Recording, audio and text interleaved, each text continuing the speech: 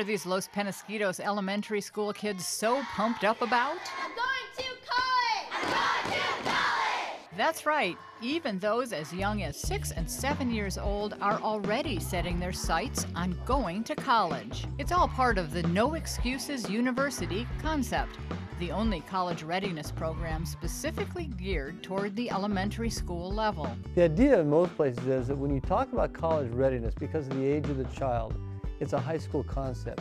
We understand that if children aren't prepared mentally and academically with the appropriate skills and attitude to do what it takes to be ready for college, when they get to high school, then oftentimes the game is over and the kids are lost. Los Pen has seen that loss in the past.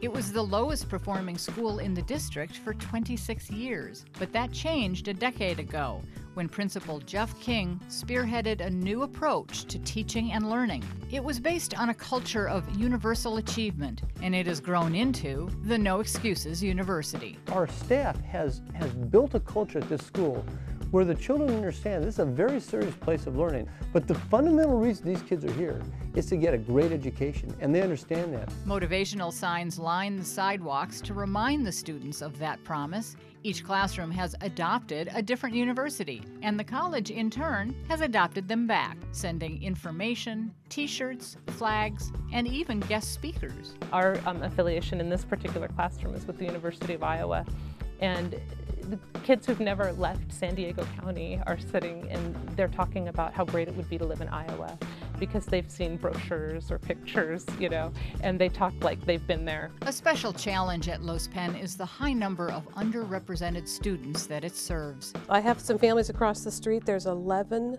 people living in a 3-bedroom apartment. So they're in survival mode.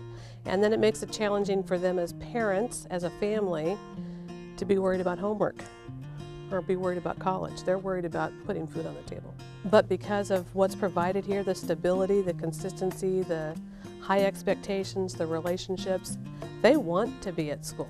I like it because it's fun, and there's a lot of other kids that are like you because they also want to go to college, and you can also talk about it at recess.